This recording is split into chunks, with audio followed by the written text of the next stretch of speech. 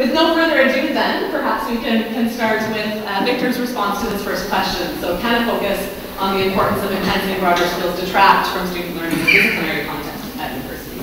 Hello everybody. When Joe sent an email to us late last week, early this week, about what we were going to discuss on the panel, what I did was went and read Greg's abstract, and then when I did that and read Joe's very well-written email to us about what he wanted us to do, what it did is it took me back to the past when I first became a psychologist. And in those days, there was a lot of discussion and debate about critical thinking and problem solving and the teaching of those skills in the context of content and whether or not it detracted or enhanced content, or what I'm going to talk about now, about what the most effective ways of teaching critical thinking and problem-solving skills might be.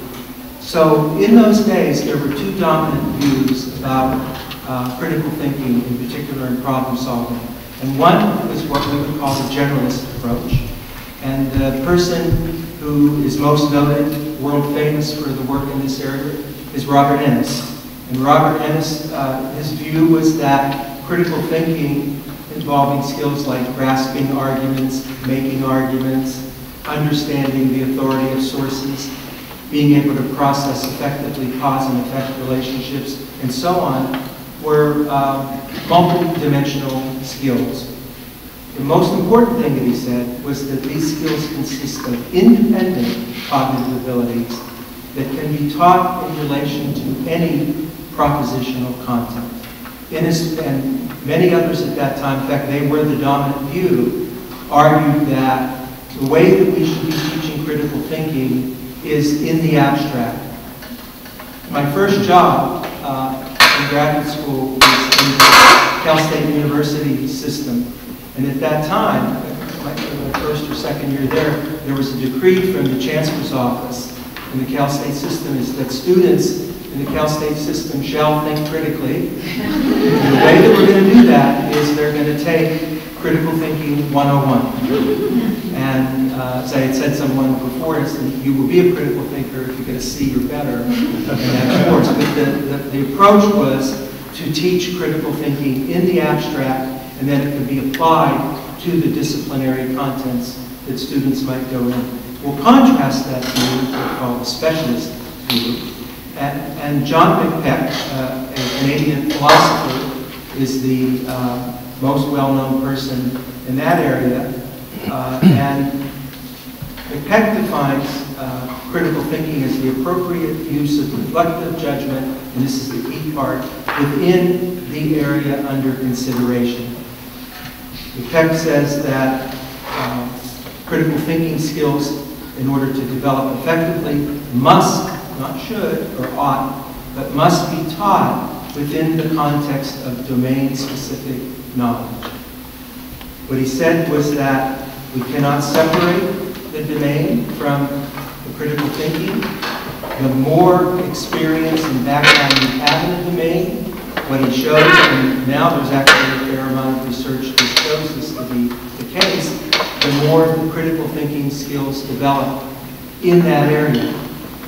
However, one becomes strong in critical thinking in an area, that does not automatically generalize to one's critical thinking skills and abilities in other areas. So as an example, Greg, if someone learns to develop critical thinking skills by being a psychology major or a classicist and then goes into a business area, what McPeck would argue is that it's not very likely that those skills acquired in that field or discipline would generalize, in this case, to the workplace. I mean, these are both the strong views in this area. I want to read just, and I'll quickly end here. If I were to put my disagreement with the general thinking movement into bold relief, it's in this. In their attempt to develop critical thinking, they have the order of cause and effect reversed. They believe that if you train students in certain logical skills, fallacies, etc., the result will be a general improvement in each of the disciplines and qualities of mind. Whereas I contend that if we improve the quality of understanding through the disciplines, which may have little to do with formal logic. That's the kind of thing that was often taught in Critical Thinking 101, how to do syllogisms, deductive reasoning, inductive reasoning, and so on. You will then get content improvement in the thinking capacity. This is his approach.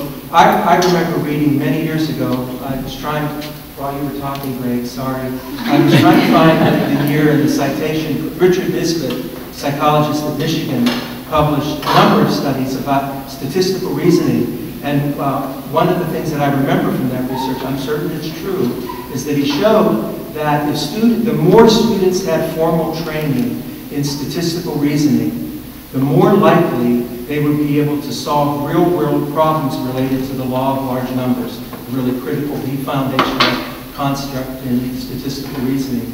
And he found this to generalize to other situations. What he in fact did is took students that were in these statistics course and then had their phone numbers and called them at home and asked them questions that involved understanding of the law of large numbers. And what he found was the more background you had in that discipline, the more likely you were able to solve that particular problem in that context.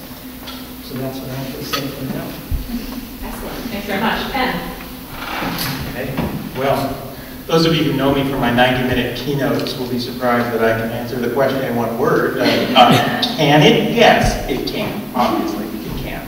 If you take time away from disciplinary content to talk about other skills, obviously you could be at risk.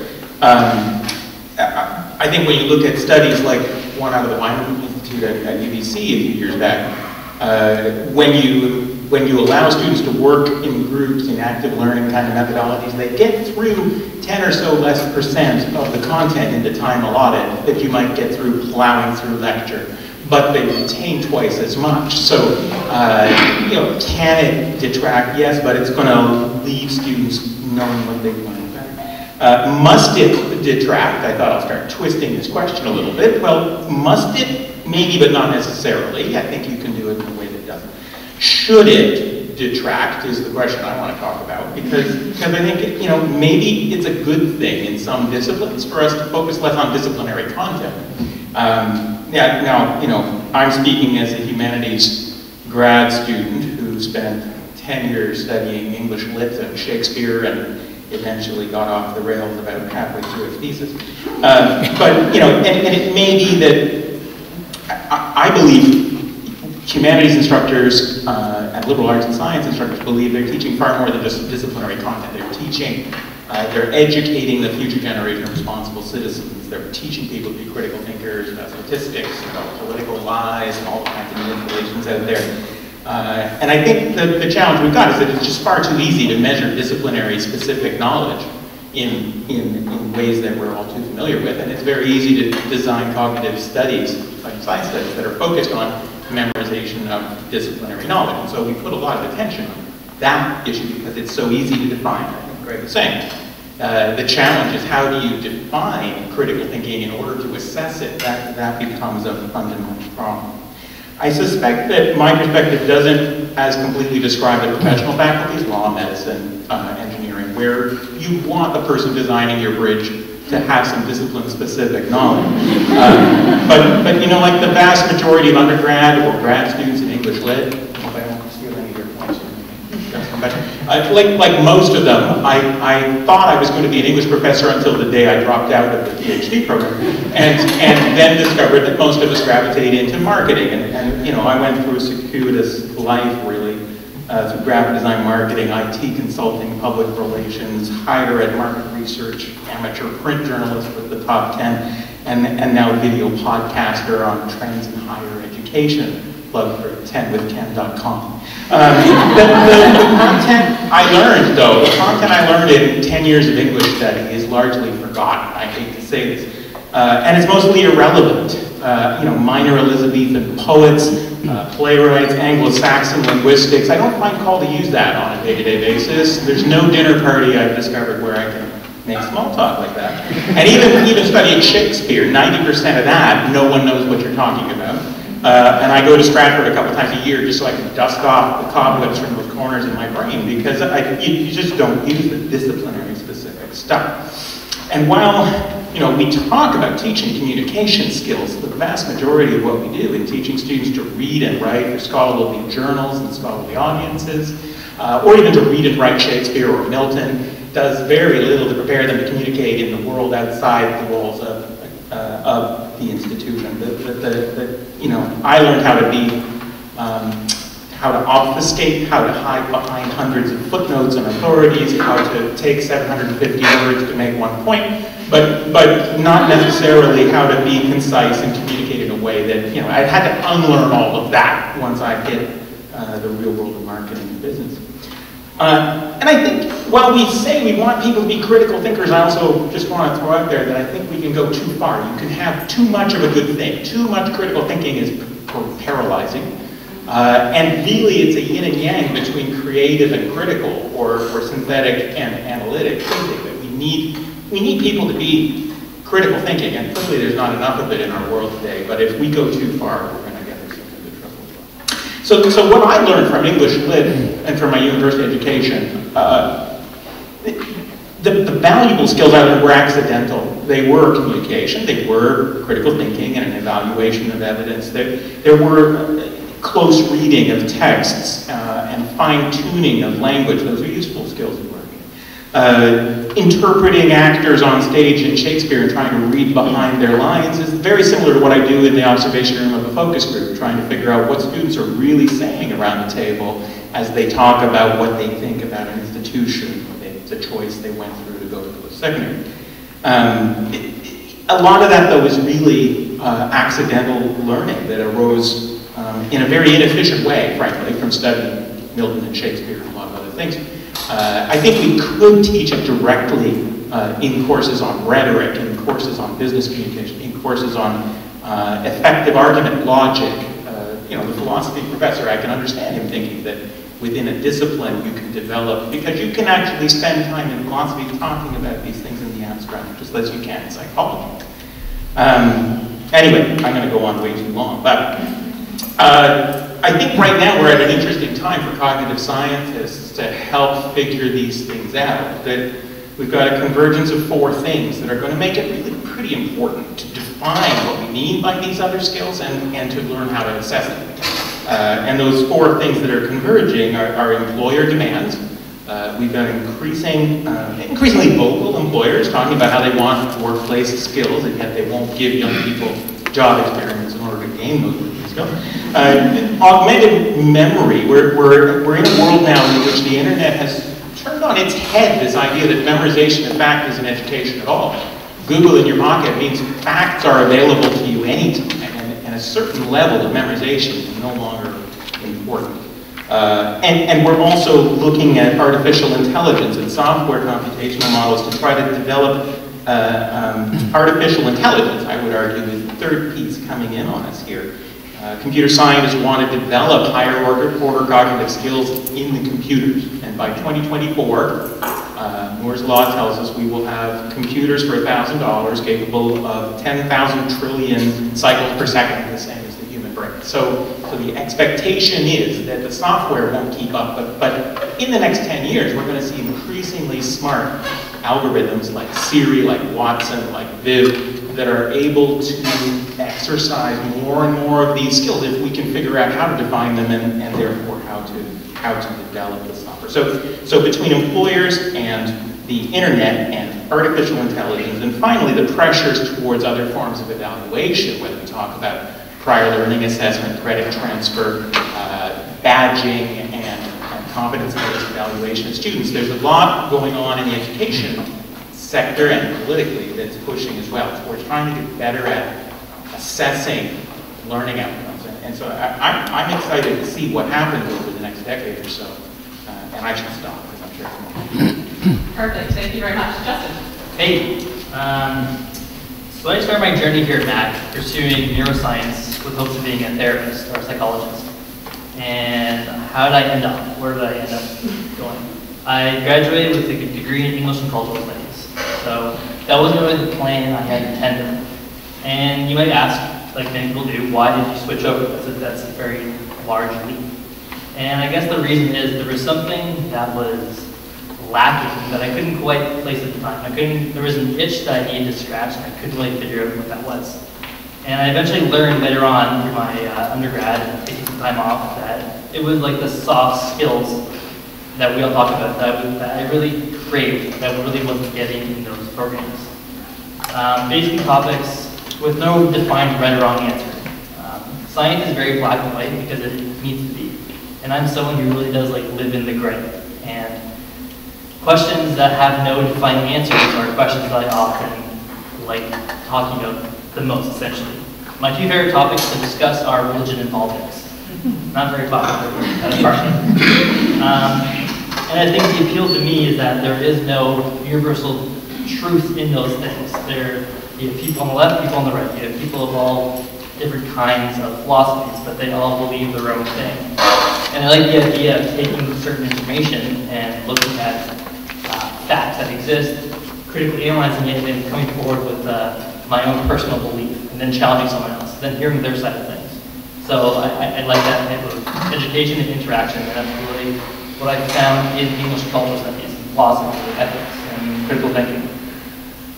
And topics like politics, there is no universal right to have very extreme thoughts on different things. Some things work, some things don't. If you're a socialist, you're a capitalist. They're very different. Is there one that's right? I might be on one side, but that doesn't make it universally true. Would Donald Trump make a good president? That's not universal truth. Maybe it may have a different panel. It might, I think it is, but it's not something that is defined in stone. So I really believe that enhancing broader skills and learning disciplinary content is really part of the same overall picture. What is the point of teaching students various advanced cognitive tasks if they are unable to implement those tasks in a basic kind of way? The marriage of these two ideologies really do feed into each other to create an overall richer experience for the learner. The question we need to ask ourselves with regards to learning and teaching is, how do we enhance non-disciplinary skills in a way that also makes the disciplinary content more digestible? Essentially, how can we work the two together?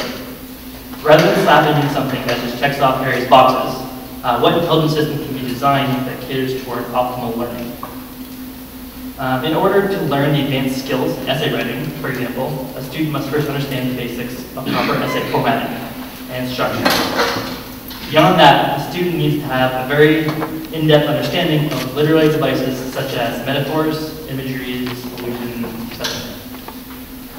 Basic concepts.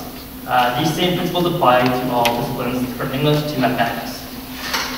One of the main differences between a robot and a human being is our ability to critically analyze the information that we are receiving. So to answer the question that's posed directly, enhancing broader skills in the document does not detract student learning of disciplinary content if it is done properly, and that's kind of the key part, I think. In fact, when applied properly, the broader skills will enhance the overall learning experience and therefore provide each student with tools they will need not only to obtain a more holistic understanding of the disciplinary content, but also then to apply to real-world situations where your broader skills will aid your overall success. So that's kind of how I look at that overall topic. And a lot of my learning does come outside the classroom, being from the university. Things like social interactions, understanding coping with failure, multitasking, dealing with stress, really just discovering who I am. Those are all things that I learned outside the classroom, dealing with some class content. So it is a very holistic approach to education and learning. As a film major currently, and that's my aspiration going forward, I aspire to connect with my audience. My number one goal is to make the audience feel, and I feel like that's what educators should be doing with those that they're teaching. So those are my 2 cents on that question. Great, thank you. Greg, any reflections on the panelists' comments or additional thoughts from you? At risk of overstaying my welcome with this audience,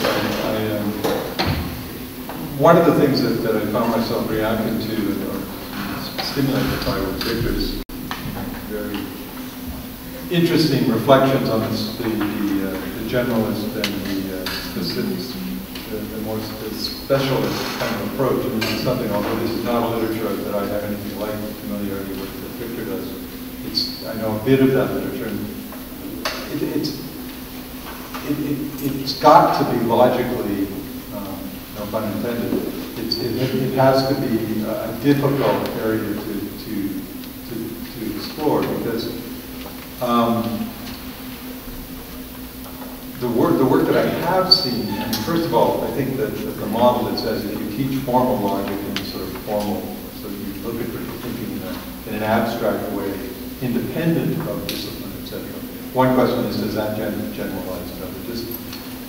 And that question, I guess, one could explore.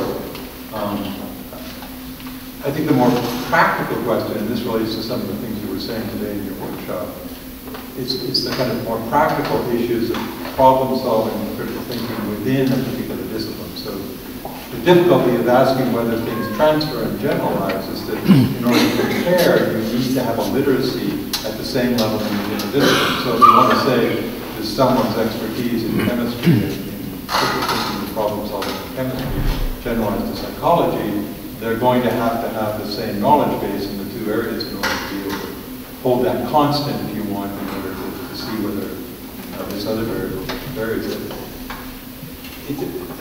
That's actually far more technical and hypothetical than I really want to convey. The broader point I want to make is that as I thought about this and read a little bit about it, that the problem solving and critical thinking skills for me are very practical. I mean, you know, that I see them more and more as having very practical applications in a whole series of areas.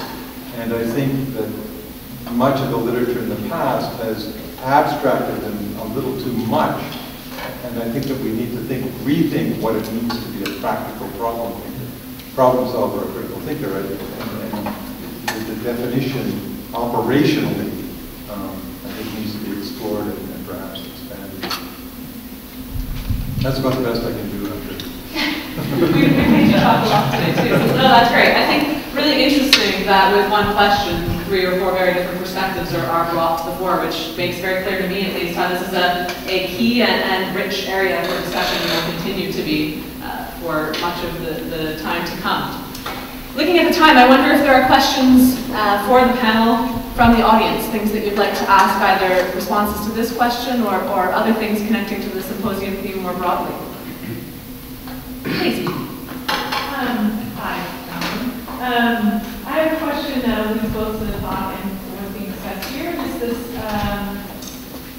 my thought is we're thinking about this as sort of implementing new ideas into higher education and kind of changing the things. We're talking about how stodgy and actually conservative universities are in an odd way, right? But are we not actually harkening back to the time where it really was thought that we are teaching humanities and arts and social sciences, and those are like the most important things to learn, and skills or technical things you can pick up whenever. I would say even just 20 years ago, that was the talk. Now, I almost wonder, I have no data on this, but if it's kind of like the tech boom, dot-com boom, you don't need a degree, you just need to be able to code. This is sort of the narrative that people are getting. And no, you never need to code with someone, which is not true. But you can make it on your own without knowing any of this other junk. To succeed, you just need to be good at this one thing, like go ahead. And it almost seems like we're all talking about going back to a time where these other kinds are Responses to that comment? Anyone want to jump in? Well, I've been thinking about entrepreneurship quite a bit this month, and I think, our students are graduating into an economy here in Canada in which more and more of them are going to be self-employed, freelance, or contract workers. They're going to need to be flexible and resourceful, lifelong learners. But I think more than ever, there's an advantage to the breadth of education rather than disciplinary depth. And I guess that's my concern about it. My experience 20, 30 years ago in English was far too narrow and deep. I studied English literature, didn't read American literature, didn't read Australian literature, didn't read anything outside of the canon of English lit. More courses in statistics would have helped in terms of interpreting what's happening in the world programming. I think everyone would be more statistically literate. I think our society would be a better place if everyone were taking a course or two in statistics, if everyone were taking a course or two in rhetoric so they could dissect and see what politicians are doing to them. But I think if you're going to be self-employed or entrepreneurs, you need that breadth of disciplinary ability, the kind of scattergun thing. And Steve Jobs is often trotted out as an example of someone who didn't need no education, but actually he audited all kinds of courses in Zen, in ethics, in typography, and pulled it together. And I think, that's that synthetic thing that's the opposite of analytic that I encourage more of. Any other comments on that point? I think you're right in the sense that I do see it not something new, but almost going back to a time when that was more of the norm. One example is whenever when people in my program say, "Oh, I graduated with English," cultural studies people often say, "Well, what do you do with that?" That's kind of what it always tends to be. Oh, well, that's the underlying tone being, "Oh, that's pretty useless. Why would you waste your time there?" And I hear in the news people say, "Why would we allow our students to go to school and study something as silly as history? Because what do you do with that?" And there was a time when going to school and getting those degrees were valuable, and now it seems to be kind of a taboo topic. And from someone who went through that program, I could go on forever about the value of the program and everything I learned, especially in cultural studies. Learning the world around you is, I think, very important. Learning different perspectives that are not your own. So you're right in the sense that bringing back the non-taboo idea of education being not something new, but redefining the courses that we take to be more the way it used to be, and less so, "Oh, what do you do with that? Oh, you're not in engineering? Oh, how are you going to get a job?"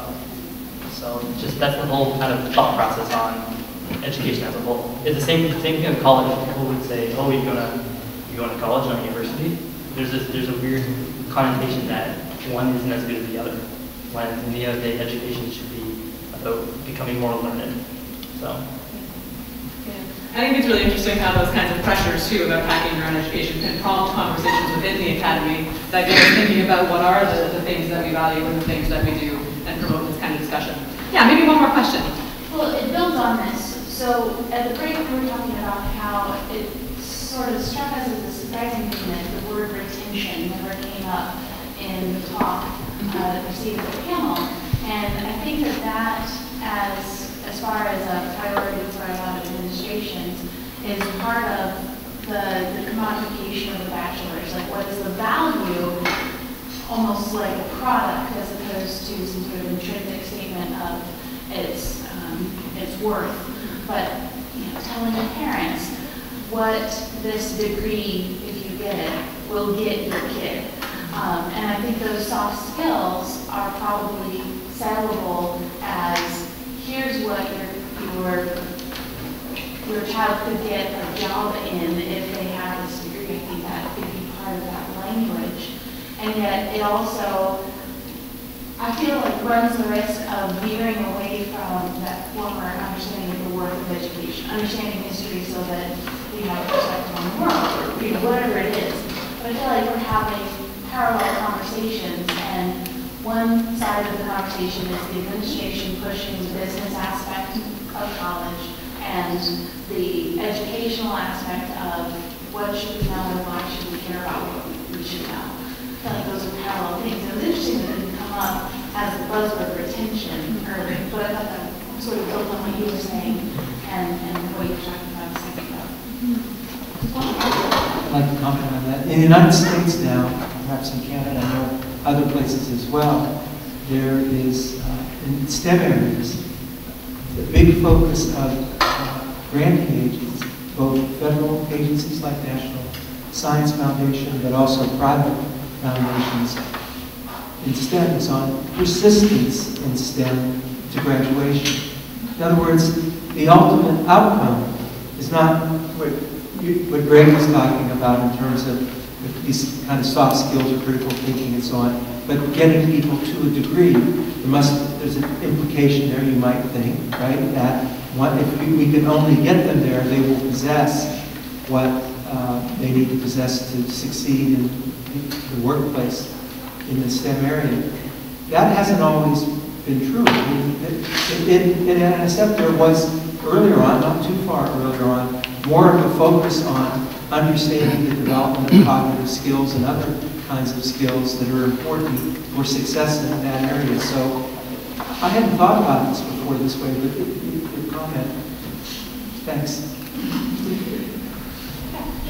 So, I had a question. There were a couple of interesting points raised near the end of Greg's talk, where he talked about integrating high-quality learning experiences being important to develop these skills, and the shifting demographics of people entering university. And I'll use Ontario as an example. We have a population of about 14 million, and there was a provincial report, I think in 2012, with the stated aim of having 70% of the population attain post-secondary education. So, and for people visiting from the States, that must sound like an astounding number, 70% of the population.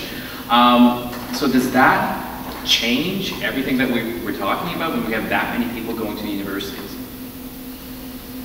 Yeah, it's been an ongoing change for 50 years, though. But absolutely, we've got several things happening simultaneously. We've got a larger percentage of high school grads going to university in particular, and therefore 3/4 of them wouldn't have been here prior, so the nature of the institution's changing. We've got more and more ESL students, more and more first-generation Canadian students who are new immigrants whose language and cultural barriers are present. The changing nature of the Ontario student and the Canadian student is going to have a huge impact on how we teach and how institutions support what students need. Just sort of another bit of shameless promotion. There's a book that myself and 3 colleagues wrote called Academic Transformation that looked historically and currently and looking forward at the Ontario post-secondary sector. And Ken said, I think this transformation has been going on for a while now. But you're right, if anything, it's going to be accelerated. And I think it demands a fundamental rethink of how we restructure and reapproach the system in order to retain what's at its heart and what's truly valuable about it. And if we don't, we'll lose that. Because, I have colleagues, and you probably do as well, and I just disagree with them entirely, which is that they say, well, most of those students don't belong in university because they don't fit the kind of model, the sort of model of the past, which I think is largely mythical, of the student who was here only for learning and is simply wanting to become a better person and wasn't worried about their future or how to contribute to the future. And he says people who don't think like that shouldn't be here. I don't agree. I mean, I do think that a university and post-secondary education fundamentally is important, and I don't know whether the 70% is the right number, but it's a high number in today's world. And but we're going to have to rethink it. And I was saying to Ken earlier today, when I graduated from my high school in Quebec a long time ago, I think 5% of us went on to university. And we were a particular bunch. I mean, so we were an elite in the sense not that we were privileged financially or anything else, or that we were particularly smarter than anyone else, but we had that kind of academic interest. We were interested in that stuff. And we had a particular characteristic. And so the way that the demographic has changed is changed in the ways that Ken spoke to, and those are really important. But it's also changed in just fundamentally what people are looking for in a university education. And we have to be responsive to that. I think it's irresponsible not to be. And that doesn't mean abandoning the most important things that students can get at university. And I think that this way of thinking and focusing on the non-content skills, not to the exclusion. I mean, obviously today that's what I was talking about. Of course, the content of what we do in university programs is very important too. But I think in focusing on that stuff, we may resolve some of that apparent conflict, if you want, between what's necessary in the workplace and what's necessary and what's fundamental to what we want students to take away. Because I think, personally, I think it's the same thing. Up until the 60s or 70s, I think it's fair to say that if you got to university, you didn't have to worry about finding employment when you graduated. I never brought and profs didn't have to worry about teaching and learning support, and the nature of the world now is that students are coming to us hoping they're going to get a job, and the reality is that ratio is totally different. We got to be conscious of giving them employability skills and helping them on that pathway. And maybe it's not to happen within the disciplines. Maybe it's career support services. Maybe it's various kinds of other value-added services that we can't afford. But the nature of what we're giving them at university has to be more than just the traditional, because the labor market's so different now. Yeah, maybe I'll take an opportunity to jump in with a question too then. I wonder, You've earned it. Thank you. Based on some of this conversation, thinking to a larger theme of the symposium, what are the opportunities for cognitive psychologists or disciplinary researchers more broadly to help us think about working through and addressing some of these challenges, and where are the roadblocks that researchers are going to encounter in thinking these through? It's great moderating, ask a question that just... At lunch we did have this conversation, and certainly one of the obstacles is that the variability between students and between profs has a bigger impact on learning outcomes than our little tiny adjustments to one facet of delivery. So scientifically studying what improves education is hard when there's human beings involved so much. Maybe MOOC, edX, and other sorts of MOOC platforms give us an opportunity to get such a large insights that we can get a reliable read on minor tweaks. Anyway, but I think that's certainly, I think part of your question was asking about what's in our way, and I think that's one of the things we've got to figure out how to get around. Yeah, humans get in the way. That's a good point. One of the areas that cognitive science can play a really important role related to critical thinking and problem solving is in the area of matching the instruction to the desired learning outcome. If we look at the research that many of us spoke about here and elsewhere in this area, the mode of instruction has been geared towards the specific learning of academic content or research content in our labs.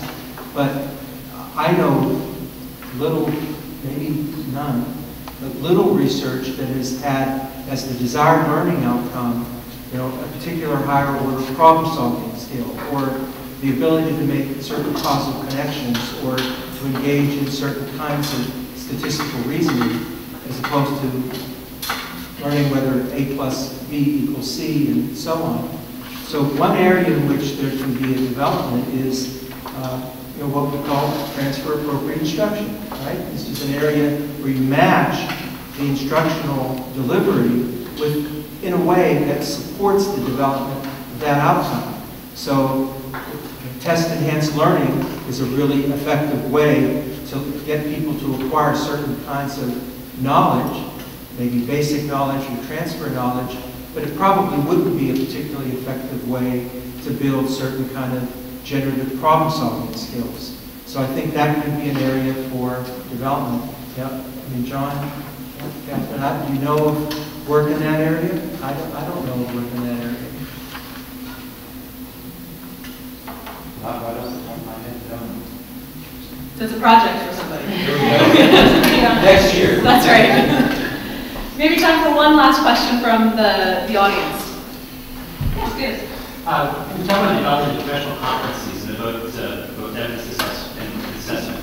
But unlike disciplinary content, we've got prerequisite expectations. Your students are coming with a very broad array of skills already. Do you assess that at an absolute level? Some students are already excellent, some you assess them clearly. Is it more fair to do it relative? I guess some English and second language students are thrilled that they could get up and say a couple sentences above the whisper to a class. Is it fair to assess that achievement higher than a high-performing public speaker who hasn't changed level at all? Is there a minimum requirement? Do you assess it at an absolute or relative level? Relative, how do you effectively assess that? Depends on the purpose of your assessment. If you're trying to judge what value add the teacher or institution is giving, then relative makes sense. I think for employers, prior learning recognition, competency-based evaluation, I mean, ultimately we just want to know which boxes have they completely satisfied so we can evaluate an applicant rather than how much have they improved this year, which doesn't really help us. I mean, I think the first thing we need to do is, and I think many people are doing some good work in this area, is we need to come up with practical and valid assessments of this stuff, and then I think we could start exploring those questions in a meaningful way. I think I'm certainly not suggesting in my own mind that we would begin to use these things as sort of entrance requirements. I think we're a long way from that day, and I'm not sure that we ever will do that. Sort of reflecting on Angela Duckworth's work on resilience is that she was developing measures and it took almost no time at all for people to misuse them. So. I think it's also important for the university or the institution to give each student the tools that will help them excel in whatever field that they're in. So some students start off further behind in certain areas. I think it's the institution's responsibility to kind of help them along the way to really build them up so their learning outcomes and the person they become after school can ultimately help them succeed in anything they try to do. So some people might need more attention than others, and I think it's really a collaboration between faculty, TAs, and kind of the overall body of the university to provide those tools to make sure the best experience is being achieved by all students. Great. I think that's a great note for us to wrap this portion up on.